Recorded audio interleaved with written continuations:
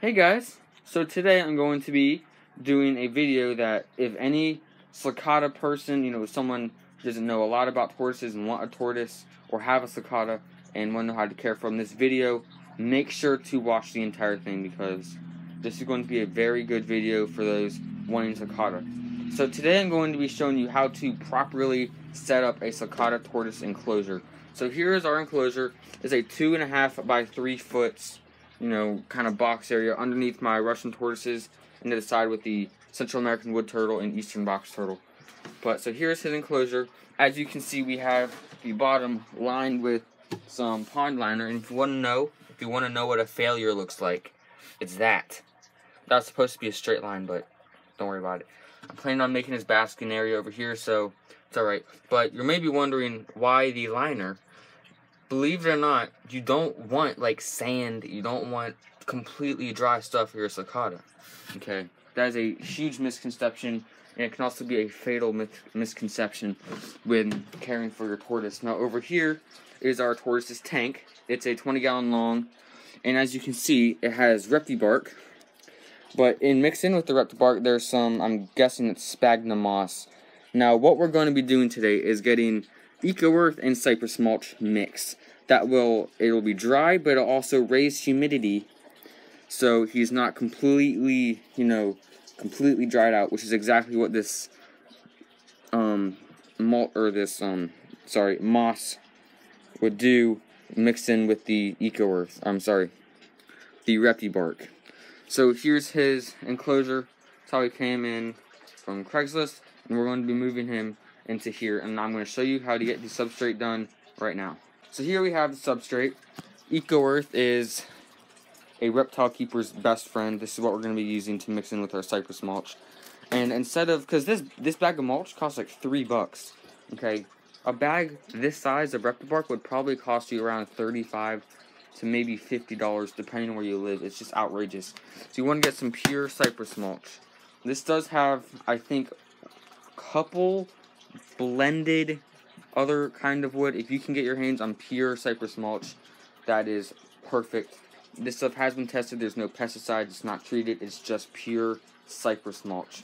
So what we're going to be doing is getting this eco earth, putting it in a bucket of water, getting some cypress mulch, putting it in this tub, and mixing it together. Alright, so here we have our compressed coconut fiber, and I just want you guys to know it's not a good idea to use the entire thing. I'm just putting the entire thing because I'm going to be putting some in there in my crested gecko tank. So just put it in some water. To be honest, there is a measurement of the proper amount of water you need to use for it, but I just put it in some water and wait for it to expand. But while we're waiting for that, we'll just move our eco earth over here, and we'll get cracking on the cypress mulch.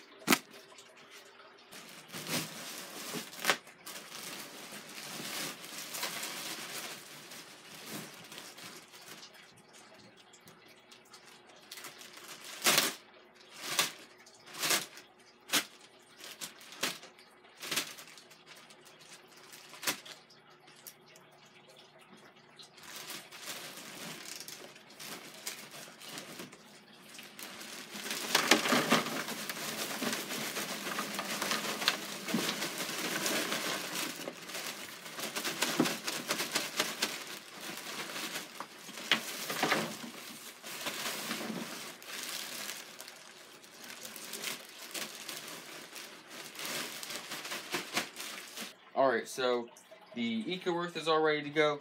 We have our cypress mulch ready to mix, and I can't stress this enough. Because they're not tropical tortoises, you would want to get as much water out as possible, but don't not put it in water. You do want the humidity, you do want it moist. Just don't have it, soaking wet. So our eco earth here, it's going to add a lot of it on, and once we have a decent amount on the top, we will mix it up.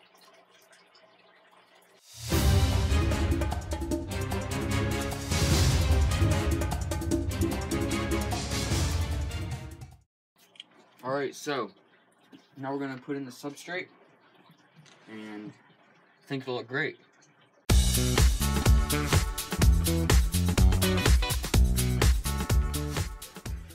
Alright, so, as we know, Sulcata tortoises love digging. So if you have an enclosure that will allow you, or if you have a Sulcata tortoise, obviously you need an enclosure that will allow you to put in enough substrate for him to dig around, because they love to dig. They're pretty much the gopher tortoises of Africa, pretty much. So, one thing I love about cypress mulch, not only can you get a lot for cheap, it's also not dusty. You know, if they dig around, it won't get in their lungs. And it's also not spiky, so it won't hurt them. It's actually fairly soft. And as you see here, we don't have, here I'll do a close up on the mix. On the mix here, hold on, is that better? You see, yes, you can see the eco earth, but it's not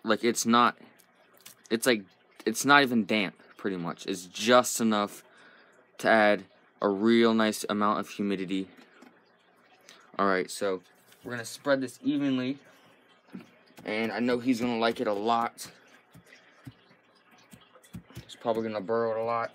This is my favorite part, my absolute favorite part of owning animals is setting up their enclosure. I love setting up their enclosure, so let's do that. Alright, so here we have his basking area. We just got a really old, rusty screen top of a 20-gallon or 15-gallon tank. I just set it right here. Most likely going to trim off this side here, this side sticking out, and just nail it to the top, because this thing is so old and beat down that really can't be used for a screen top anymore. I mean, there's a big hole right here. But this is just going to hold up his lamps. This one's a heat, this one's a UVB. And we also have another UVB, which we're going to clamp down, so we'll get more than just the basking area.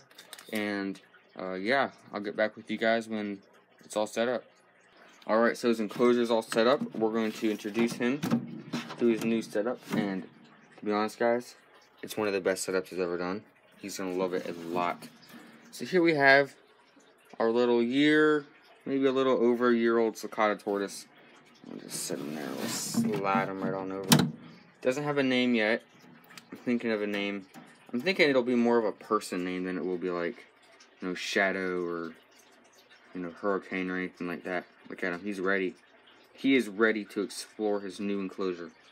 Now, not to pat myself on the back or anything, but this is the ideal enclosure setup that you want. Okay. So here we have, let's set him down on his rock. So here we have his enclosure, his basking area. We have another UVB bulb. That's a real cactus plant. This is a humid hide. That's his food bowl. That's his dry hide. That's his water bowl. It doesn't have any water in it yet. I'll get on that right after the video ends. And this rock is here to help file down his claws so they don't get super long. But here's the enclosure, guys. Remember, cypress mulch and coconut fiber mix. It's not wet. Okay, it's not damp. It's just to hold humidity.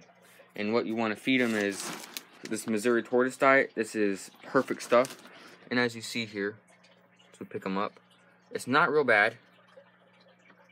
See, he's got some slight pyramiding.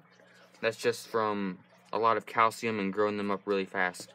So, Missouri tortoise diet, awesome stuff. I also feed them carrots, romaine lettuce, collard greens, stuff like that. And just a pinch of calcium powder. Just a pinch. And you can see, that's what it is, the white powdery stuff. Just a pinch, like I give it every other meal, because Sulcatas, they don't, to be honest, you can go without this and it'll be fine. They don't need all that extra calcium. But yeah, guys, here's this enclosure. Can't talk today. I was going to say setup, but it came out enclosure. Here it is. If you have any questions, make sure to ask away, and I'll get back with you. Thanks for watching.